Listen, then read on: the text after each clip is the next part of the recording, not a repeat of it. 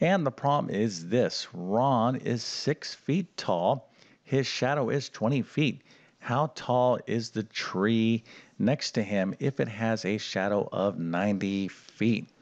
So Ron is 6 feet tall, so we probably want to draw a little stick figure of Ron and his height and his shadow. And then, of course, we have a tree and the tree shadow. So we can kind of like put this in one little picture. And let's go ahead and just take a look at the problem this way.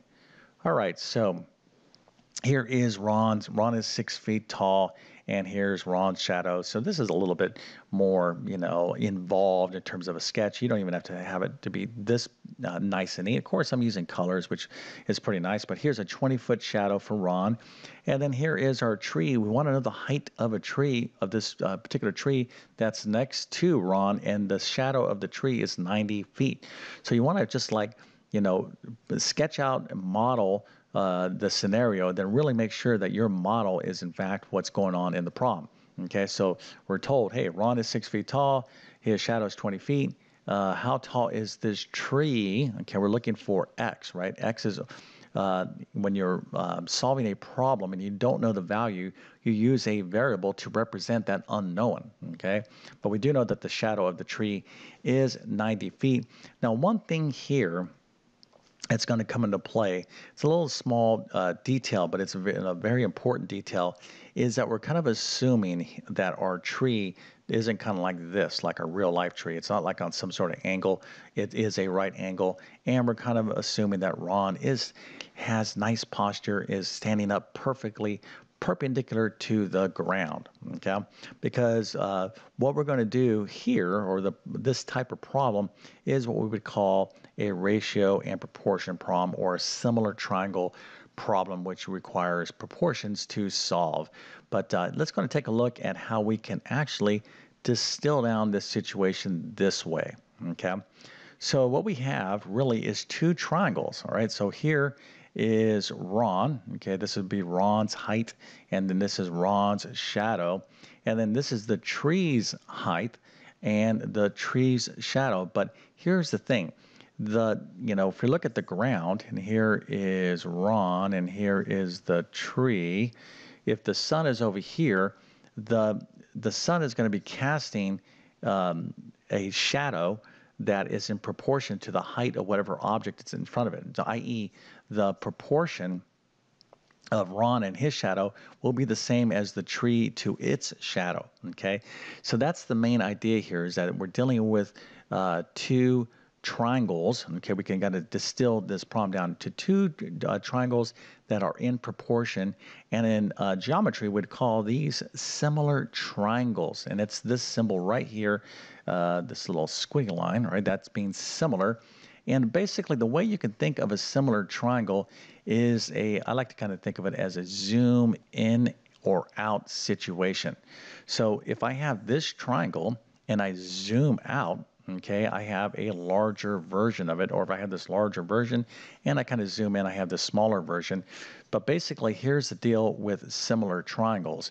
And basically, this is the deal, is all the angles will be the same. Okay, so all the angles of the triangle are the same, but basically, the actual lengths will be different. Okay, if the lengths and angles are exactly the same, i.e., you have an exact copy, you have what we call a congruent triangle. That's different. Okay, we don't have a congruent triangle situation here. We have a similar triangle. Okay, so just think of a zoom in and zoom out, and we have basically these theorems that state that, hey, if you have two similar triangles, the respective lengths are in proportion.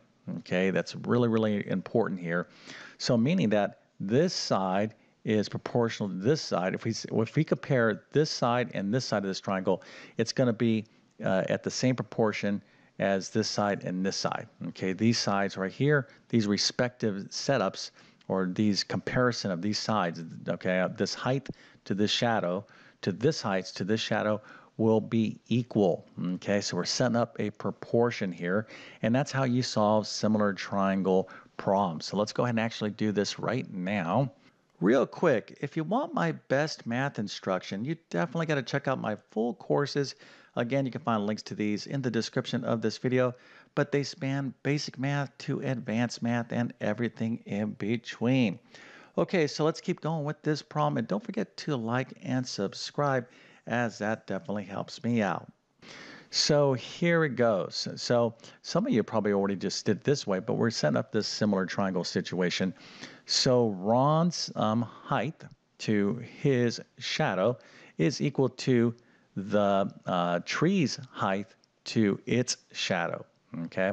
Or 6 is to 20, all right? 6 over 20 is equal to x over 90, all right? So this is a proportion. Again, comparing these respective sides are equal, okay, i.e. they are a proportion.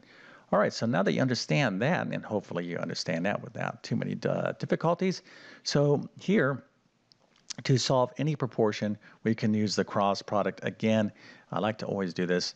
A proportion is simply two equal fractions. Let's think of another fraction equal to 1/2. How about 3 over 6?